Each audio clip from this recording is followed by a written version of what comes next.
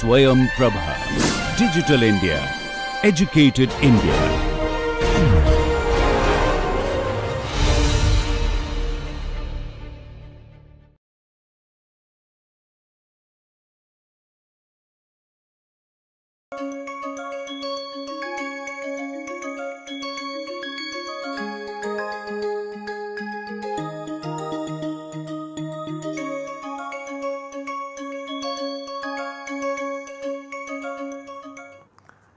Namaste. In last few sessions, we are discussing the case of Shipping Corporation of India.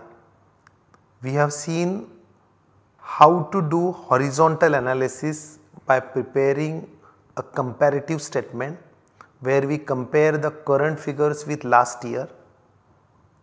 Then we have also seen how to prepare a common size statement to go for vertical analysis, where we convert all figures into percentages of 100 and then we can compare either with the same company in earlier years or we can compare across different players in the peer group. So, within the same industry, who are the competitors and how their balance sheet or P&L looks like. It can also be compared with industry average or with the particular segment in case of a broader companies. Okay, so I am requesting you to study your own company once again and compare it with their other peers. You can go to websites like Money Control where they will give you all the data in the balance sheet in the Excel format. Okay, now let us go to one more analysis in today's session. So here again we have got the data for Shipping Corporation, but now it is a long term data, it is a 5-year data. In earlier sessions we only compare 16 and 17, today we will compare 5 years figures.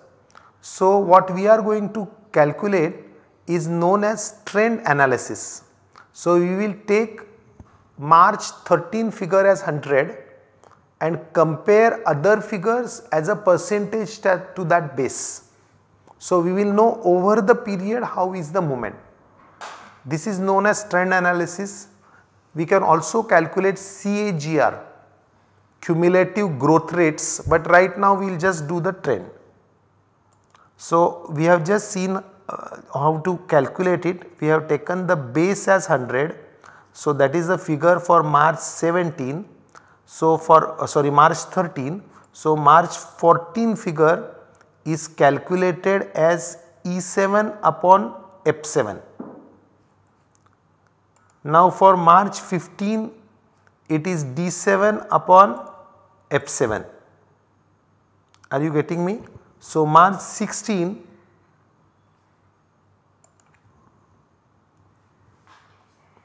C7 upon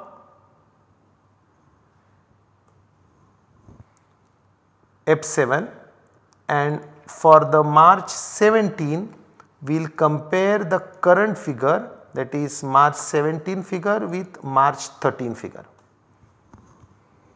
So if you look at the revenue trends, you will realize that March 17 what was 100 is more or less up and down and it is at the same position. It slightly went down and now it has slightly increased. Sorry, this is for reserves and surplus.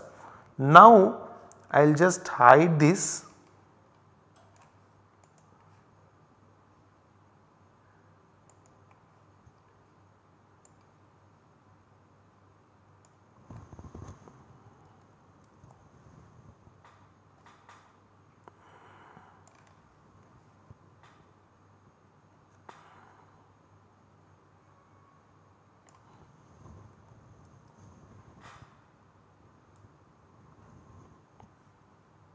Okay.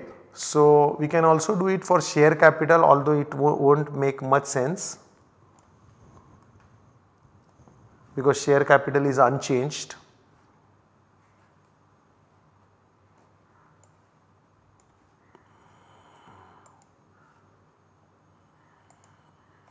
Converting it into percentage.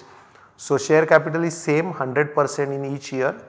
For other figures like reserves have also not changed much in the first 2 years the company, that is in earlier years, the company was in loss.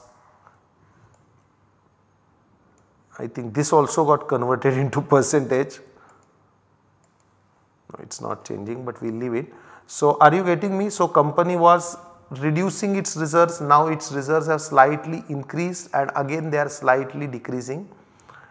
Look at trends in borrowings, you will realize that borrowings are slowly going down from 100. Company is systematically repaying its long term borrowings and becoming relatively debt free. Short term borrowings, earlier it went up, then it went down, now they have again gone up.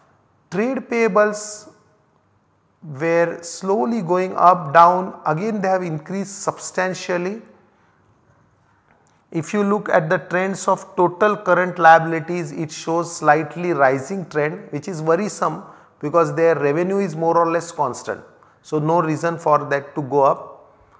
Tangible assets are again more or less constant. Capital WIP, see, you can see in one of the years the capital WIP was high. Maybe they were in the process of building new ship, now again it has gone down. Total non-current assets have shown a significant rise in the current year. If we look at current assets, you will realize that current investments are slowly going down. Perhaps they are disposing of their investments. Inventory is anyway a very small amount, but the trade receivables are slowly going down because their business is also shrinking. Cash and cash equivalent is more or less constant, it had gone down in one of the years. Short term loans and advances had shot up in between, they went down and again they have bit increased. So, this needs to be investigated. And if you look at total assets, there is somewhat shrinking of total assets over the period of time. So, like this, in trend what is done is, for the earliest year we take as 100 and over the years we go for the comparison. Now, let us do it for P&L items.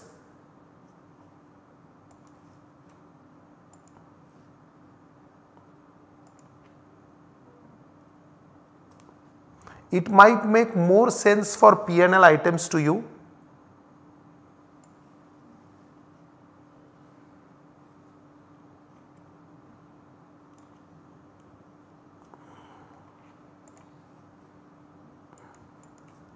So, we have already seen the P&L earlier. So, let us hide the figures.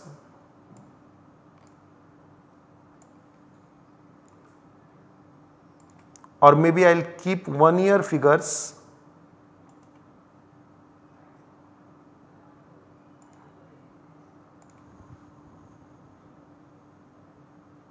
Now, if you look at the revenue, you will realize that first 3 years it was constant, but in last 2 years there is a fall.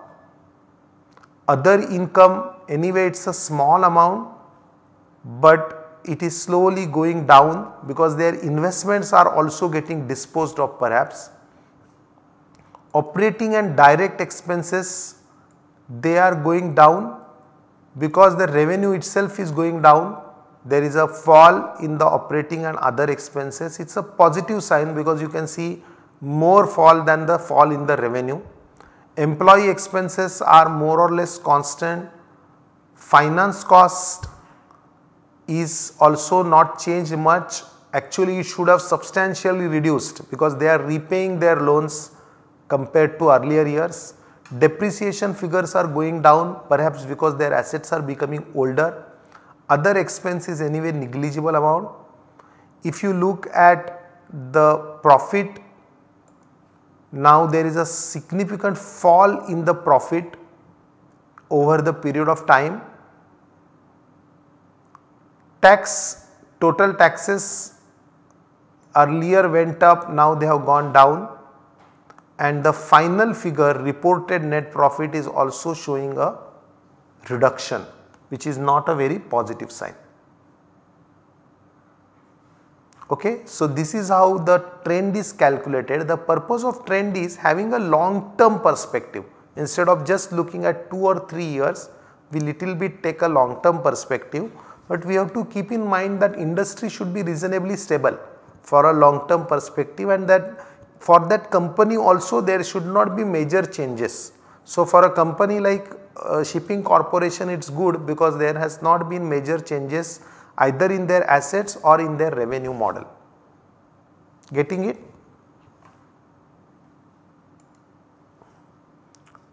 Now with this we will go to major form of analysis, that is known as ratio analysis.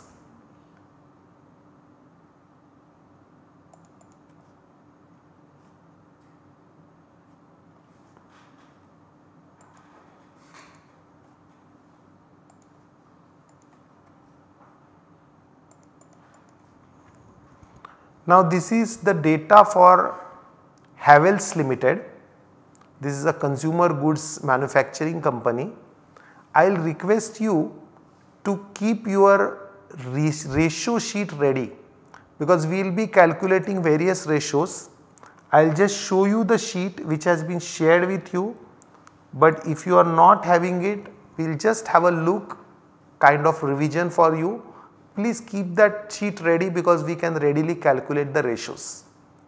Now for liquidity ratio, we have discussed earlier cash, current and quick ratio, that is current assets by current liabilities and quick assets by quick liabilities. This ratio in this sheet has been slightly tweaked. Here we have gone for quick ratio upon current liabilities, which is a more conservative measure. There can also be a ratio called as cash ratio, where we are calculating cash plus cash equivalent as a percentage of current liabilities. Now this is even more conservative. We want to know how much cash we have for repayment of current liabilities. One more ratio related to liquidity is inventory to net working capital. Inventory upon working capital is CA minus CL. Now is it good to have higher ratio or lower ratio for inventory to net working capital? Higher ratio will mean that their working capital is relatively illiquid because inventory is not so liquid asset. For other ratios like current and quick ratio, higher ratio is normally good from liquidity viewpoint, although it will have a negative impact on profitability if we have too high a ratio. Next ratios are profitability ratios, very simple to understand because denominator is always total operating revenue and we take the respective profit in the numerator. Right now EBITDA has been taken. I hope you have heard about this term EBITDA. This is earning before interest, depreciation and amortization. This term is very much popular in US and often used by analysts to know the cash profit generated by the business.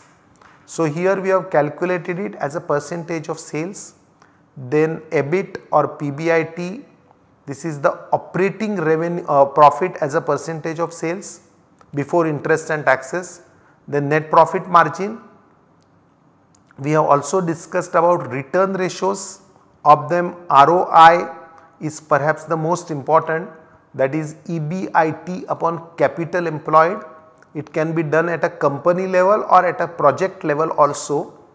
Then ROTA, that is return on total assets, ROE, EPS, which is very important for shareholders. This particular ratio we had not discussed earlier, that is known as EVA, economic value added.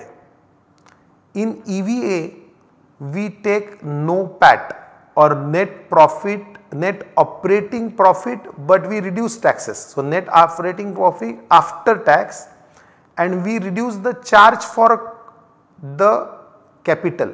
So capital into cost of capital, because you will have to compensate the capital in the form of interest or dividend. We calculate a weighted average rate of cost of capital and apply it on all the capital.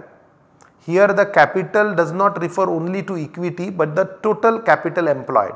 So NOPAT minus capital into cost of capital gives you another measure of profitability known as EVA. Okay. So we will not necessarily go for all the ratios, but keep the sheet ready. Now the next type of ratios are activity ratios. We have discussed them extensively, so I will not repeat, but these are the formulas in short. It is also given where to find these items. You remember return ratios and turnover ratios are composite. One figure is from P&L, other figure is from balance sheet. Next are leverage ratios, the most popular being debt to equity or debt equity ratio. You can also go for debt to asset ratio, interest coverage ratio, and the last three ratios are particularly useful for shareholders, which are in the form of PE ratio, dividend yield and so on. I think dividend yield we have not discussed.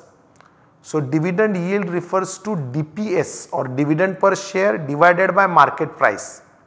Now from investor angle, it seeks to find out what percentage of return does the dividend give.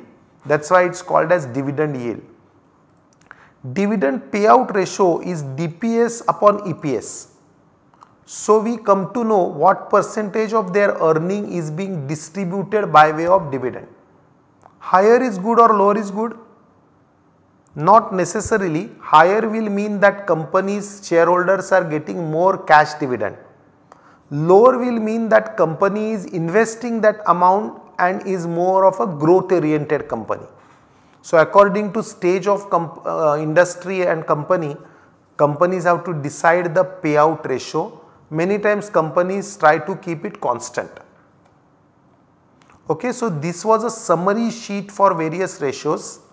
Now let us go to actual figures for Havells and try to calculate the important ratios.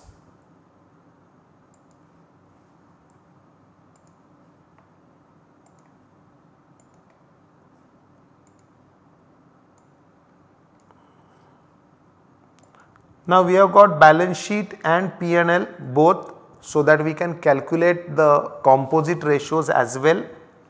First try to have a view in the balance sheet. So you can see the capital is constant, there is a gradual rise in reserves, so company must be a profit making company. Their long term borrowings they have repaid and have become a zero debt company now. Short term borrowings are also repaid completely. Trade payables are nearly constant.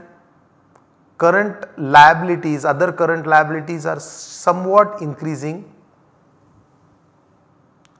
Tangible assets have slightly gone up, so company is investing something.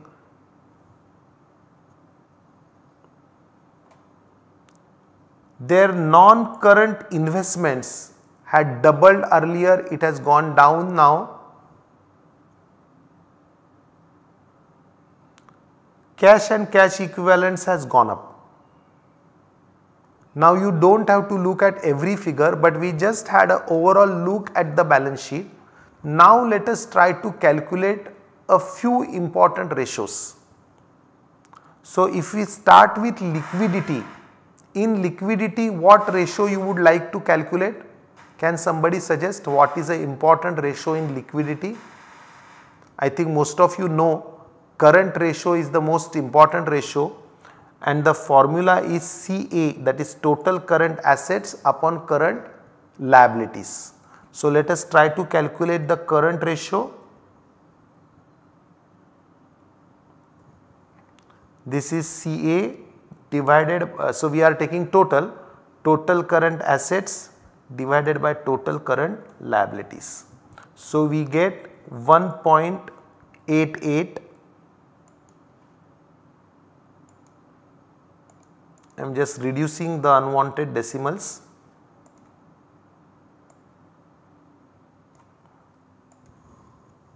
So over a period of 3 years, you can see there is a gradual rise in current asset. Is it a good sign? Normally yes, because we know standard ratio is to 2:1 and slight increase in the ratio in their case, and we are trying to go to the standard ratio. Any other important liquidity ratio? Sometimes you know that we calculate quick ratio. Now how will you calculate quick ratio? Sorry, this was CR, current ratio. Now we will go for quick ratio. What is the formula? We take trade receivables, cash equivalents, short term loans and advances and other current assets. In other words, normally we can say it is total current assets minus inventories in the numerator. So please try to calculate along with me. We will put this in bracket.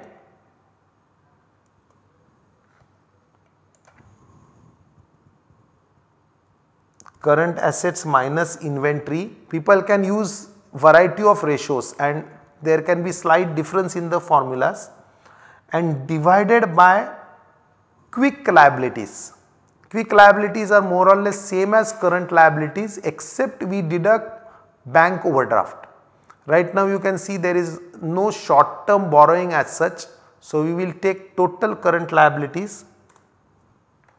So we are getting 1.2.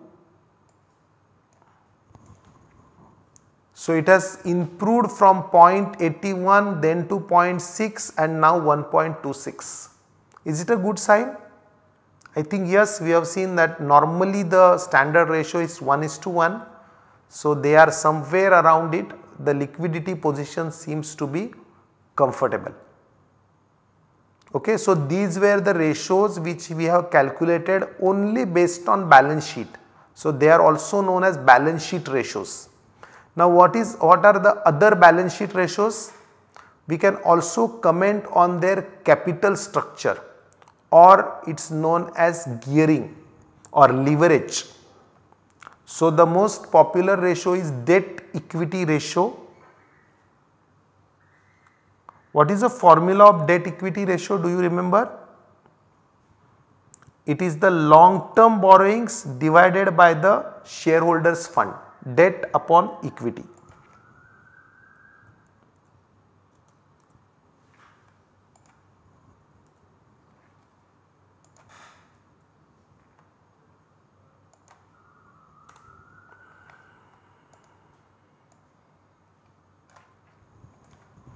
So ratio was 0.06 and it has become 0 now.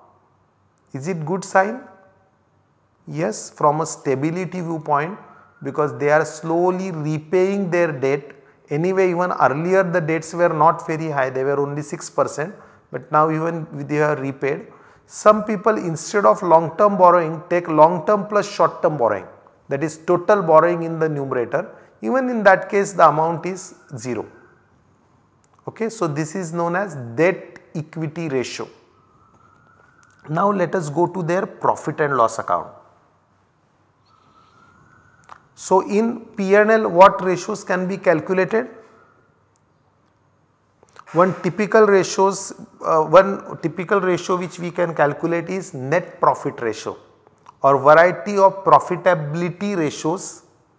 So let us go to their net profit or profit for the period, which is 715. So NP ratio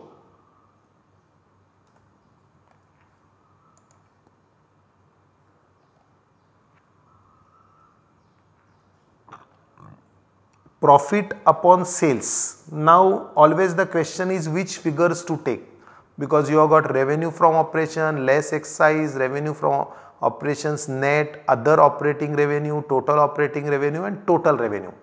Normally since it is a net profit after tax, after everything, it does make sense to take either total revenue or total operating revenue. Any of the figures are reasonable, but total revenue makes more sense.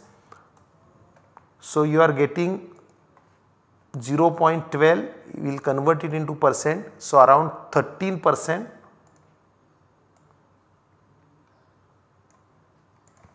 So you can see there was a rise in net profit, as a percentage also it has increased from 10% to 13%.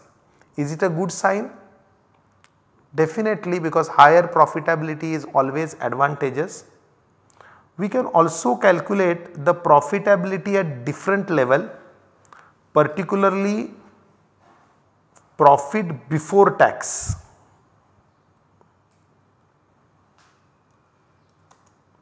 This is known as NPBT ratio.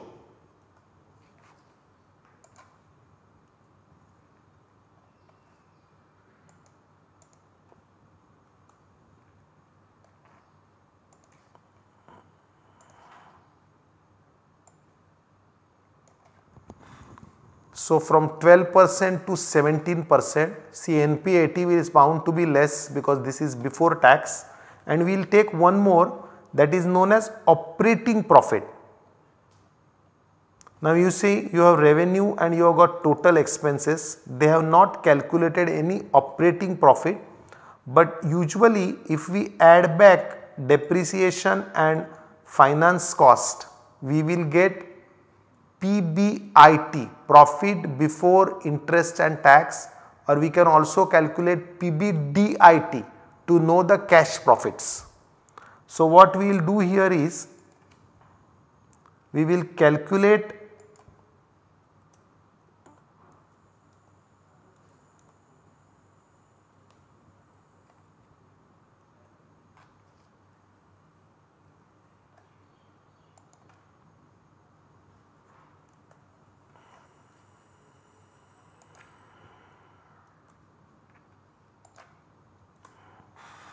this is profit before depreciation and tax.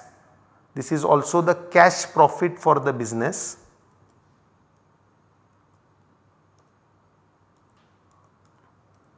This is also popularly known as EBITDA.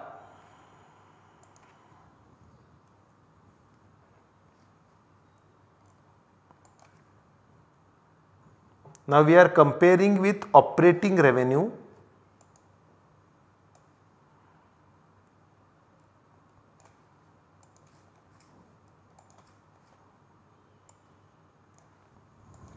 So you can see they have a very stable EBITDA, around 15%. Because their sales have increased, their profits have increased a bit, but otherwise as a percentage it remains constant. So we have now calculated both balance sheet and profitability P&L ratios. Now we will also go for calculation of return ratios etc., but in the next session. Namaste, Dhanyavad.